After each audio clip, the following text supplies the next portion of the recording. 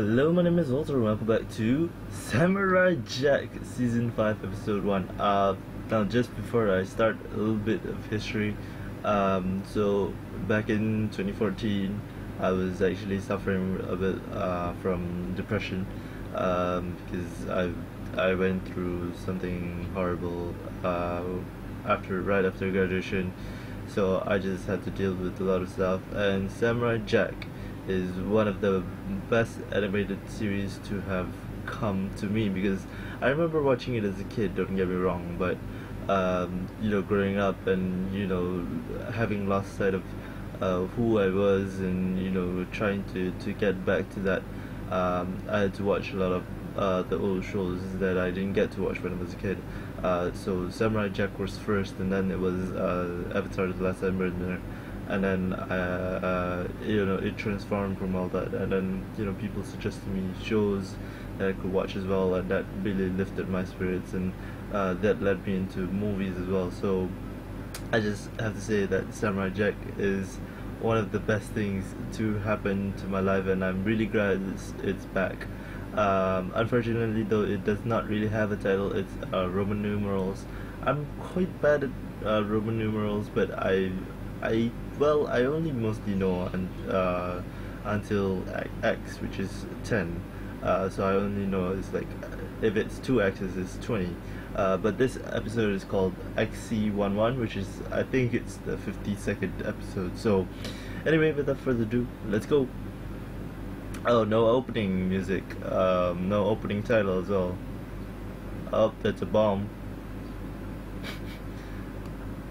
Let me bring down the volume, because it was pretty loud.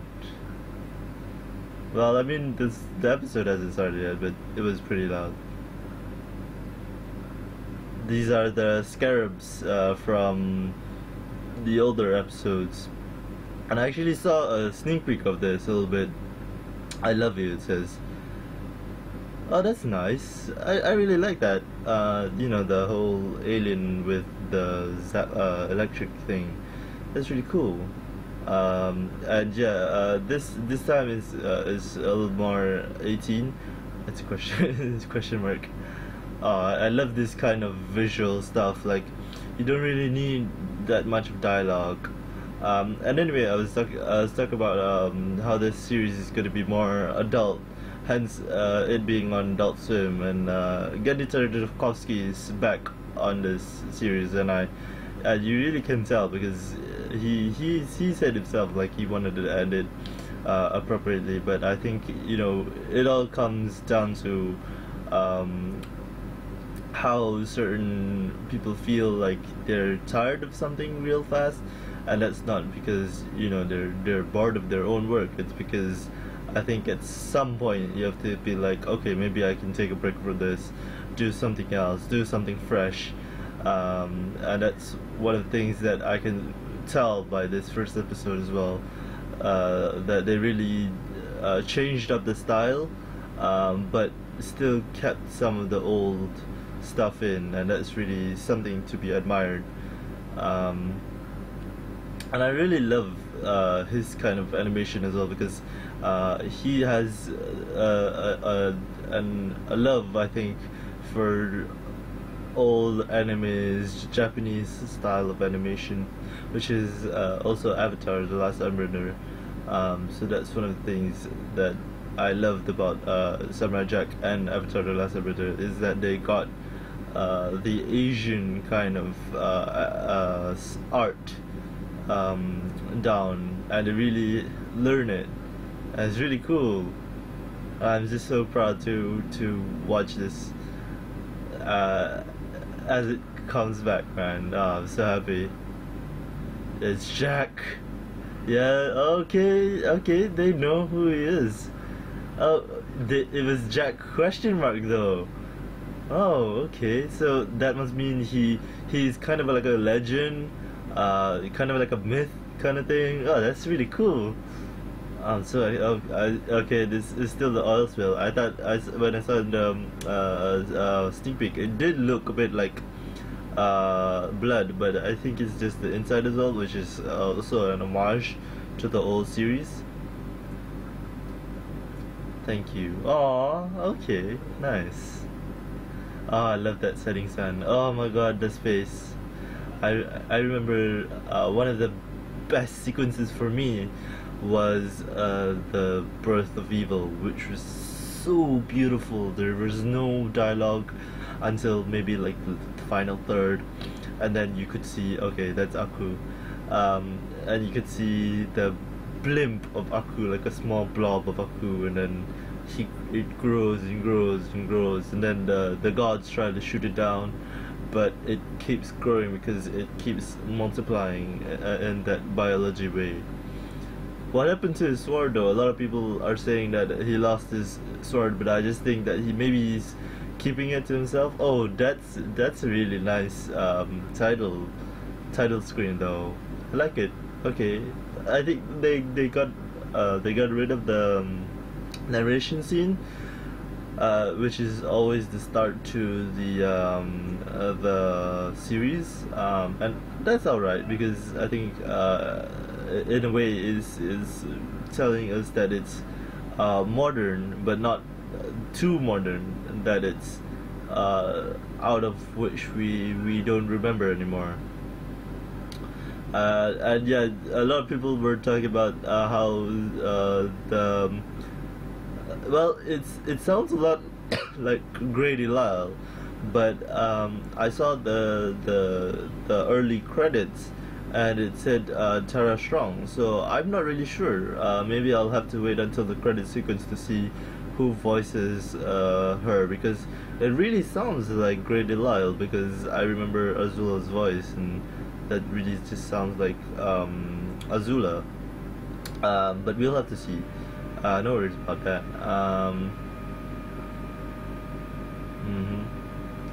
Yeah, as I said earlier, a lot of people were talking about how Grady Lyle / Tara Strong is kind of like the cult leader, and there is a cult now to Aku, because Aku is the omniscient, all-knowing, all-seeing demon. So it would definitely make sense why there is a cult. Oh, there's a Buddha statue. Nice. Yeah. A lot of episodes have a heavy lead into Buddhism as well. Especially, I remember watching the episode with him getting infected by a Aku germ, and him turning into Aku kind of, and they brought in like this mystic water to heal him, but it couldn't be really done because Jack also needed to fight the demon within him, kind of thing. And that was really interesting because that was essentially bringing in some of the Buddhist Taoist aspects, which is essentially the prayers which is supposed to exercise the demon out of you. So yeah, and you could see that the frog lizard people having beads and all that. That's a classic Buddhist Taoist ornament, because that is actually to count the number of deeds, or the number of good deeds that you've done, and also it's a chanting mechanism. So it's you know how many times you've chanted it, because it's also a calculating thing. So man, I'm just so taken aback by the whole visuals and everything. It's just so good. They've really upped the game. Like, not to take anything away from the old series, but the old series I think was a little bit stifled by the technology at the time, and this just looks so much better. Like, it still has the old paint kind of look, but it's more computerized as well, so it's really interesting. And I'm really, oh my god, he's having like haunts about his past and everything.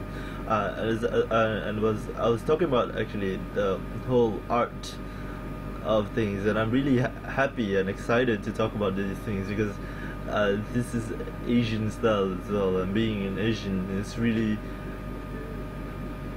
I'm gonna say a really proud thing for me to talk about this.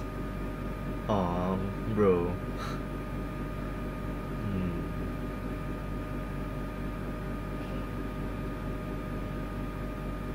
Oh, poor Jack. Oh, okay. Here comes the more PG R rating kind of thing. Cause this won't fly. This wouldn't have flown in Cartoon Network. Like this whole zombie thing. Oh wow, what is this? Oh, that's so cool. That is so cool. I'm geeking out right now. I'm totally geeking out right now. That smoke in the distance as well. Oh, this owl! Look at that. Ah, whoo! So good. I'm so excited, man. You guys don't even know. Like, I've waited for the end of this. I mean, not really the end of it, but I just really wanted to wrap up. And we were supposed to actually have a movie about Jack, but it got pushed back as well. And I think now they're not gonna have a movie. So it's just gonna be this final season, which is only 10 seasons. Which is only 10 episodes. I'm sorry. This is some dark imagery, man. Yeah, that's true. Yeah, I remember he had a few solid chances to get back to the past. I think the strongest one was when he came across like this Stargate, which he had to fight these guys with the like goggles and everything. And he did really good, but in the end he didn't fight, like he didn't win, so he didn't pass the test essentially, so he couldn't go back in his time. But that for me was the best possibility of him going back to the past. And this motorbike is really cool. Like I'm really surprised that he's managed to adapt to the future so well and assimilate into its surroundings. It's not that it's impossible, it's just that it's really cool to see him do this, because in the past he was more about, you know, I should keep my tradition because it's to me. But any person who knows history as well is going to tell you that you need to progress. You can still keep your traditions, but you need to learn how to move forward and use the technology to your advantage. Is she gonna be like the whole chosen one thing? If so, you know, that's just gonna be a minor flaw for me. Okay, I get it though, but well, I mean, okay.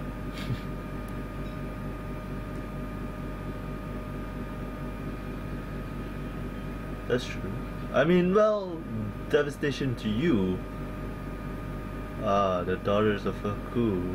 Well then, who was his wife though? That's my question. That's just, oh my god, that's just cruel, man. I really want to know. Oh,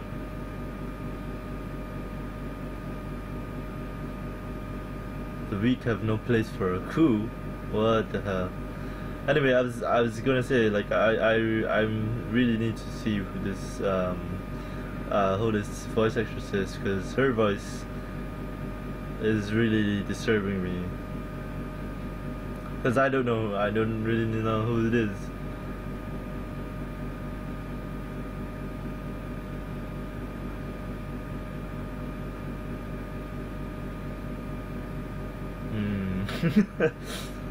Yes. Oh. Oh my god. Okay.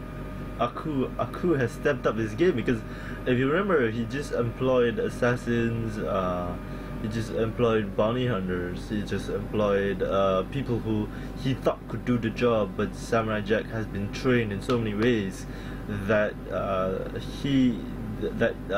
Aku couldn't really fight Jack off with his own like bounty hunter assassin crew thing.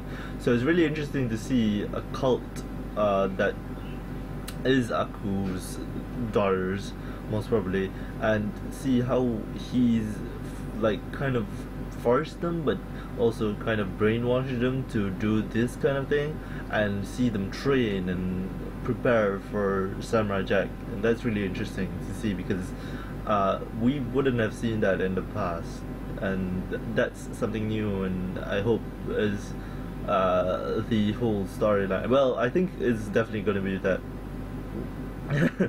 Samurai Jack.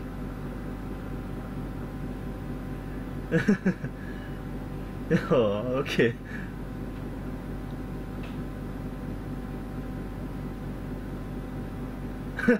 And ruggedness, baby. Okay. Good to see they're still keeping his humor in.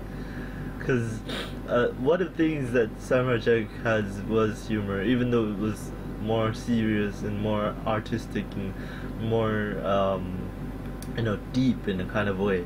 It was also good to see humor. The world famous scour. Yeah, dude.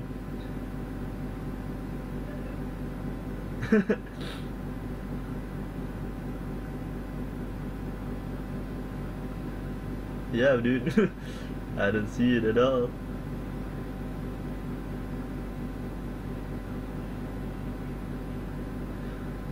Did you though? Oh, okay. We get to see. Oh.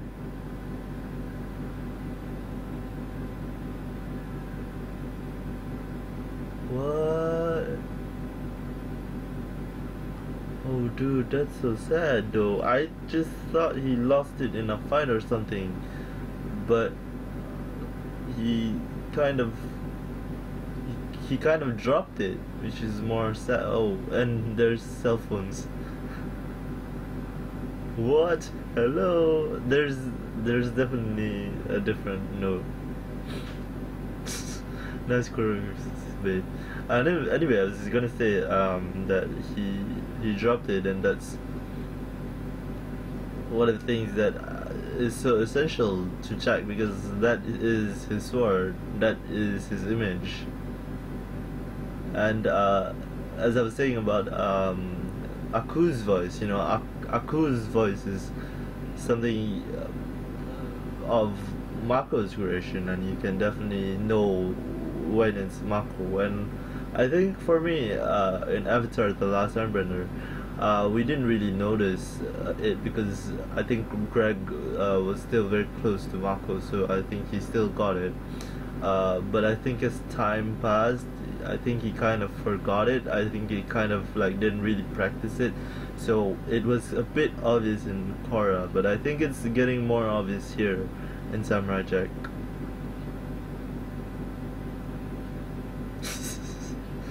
Oh man, this guy. Okay, the vid's lagging a bit, but I think that's also an appropriation for the fight sequences. Oh man, his psyche is getting to him.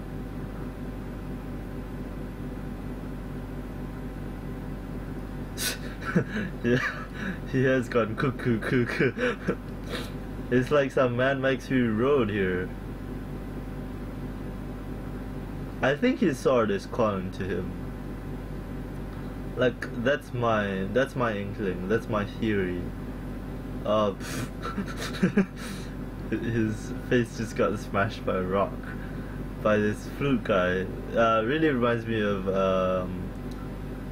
the Pied Piper from Shrek 4, which was the only good thing to come out of Shrek 4, to be honest with you guys.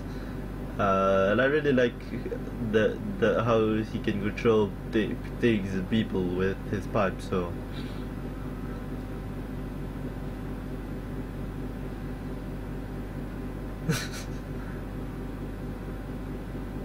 Who even are you, man? Like, I'm sorry, I totally forgot your name. I'm just gonna call you robot with a hat guy, and also heels for some reason. He's totally wearing heels. I just noticed that. Okay, his scanning is what is controlling his knife. Oh man, that's cool. That is awesome, man. His fight sequences, man, it always impresses me. See, he's wearing heels. I'm telling you.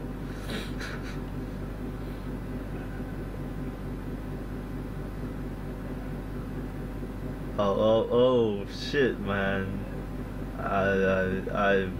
I'm more than impressed.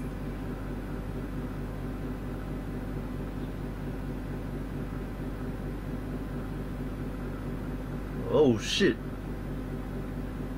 Physics. Physics. The resonance fork, right? Tuning fork, sorry, tuning fork, right? Hmm. How are you gonna defeat that, Jack? Oh man. It's gonna burst again. Oh, wow. That's French for you're dead, babe. No, it's not. Oh! Burn! No, blown, literally. Has he forgotten how to...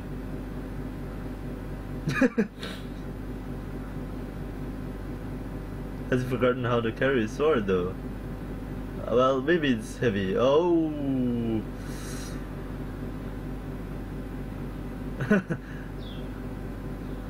Man, it would have been so funny if he did a little Looney Tunes as well, like blah blah blah blah blah. That's all, folks, this kind of thing. But I guess that wouldn't have been anything that Jack would have known. And what he said was more to him, so I guess that fit. Oh man, these girls are crazy. And they look like they have human faces too, which is really surprising to me because I saw the sneak previews with these, with the girls with the human faces as well, but I just didn't really read that deep into it, and I thought that it's just a design or something, but it's really real. So I'm thinking that Aku had a human girl that worshipped and everything, and was close to him, and was pregnant with them. So, and that's definitely the one in the opening.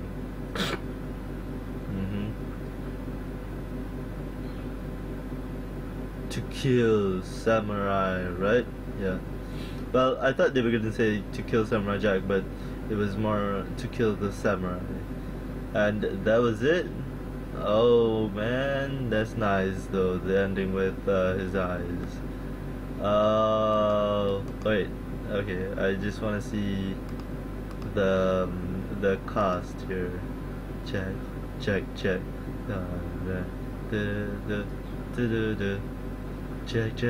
Oh, I missed that. Okay. High Priestess. I'm right. Grey Griffin. Scaramouche. Tom Kenny, the guy who did the scatting. Of course, I kind of knew that as well. Yeah, Kuz Greg. I said that. Yeah. Okay. That's all, folks. What a return, though! What a return! I'm so happy that it's come back, and we get to see a modernized version of Samurai Jack, and it's just so interesting that this take is so much better.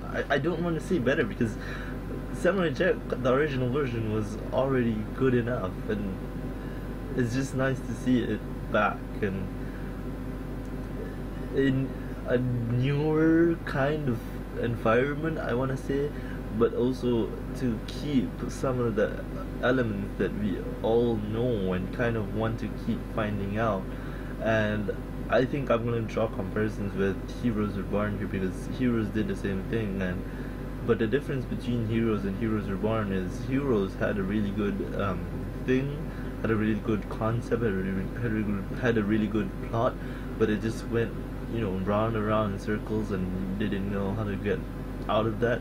And Heroes Reborn, just fell apart, like they didn't know their own thing anymore. Whereas in Samurai Jack, he still knows his own mythos. He still knows that Samurai Jack has to adapt to this new world that he's in.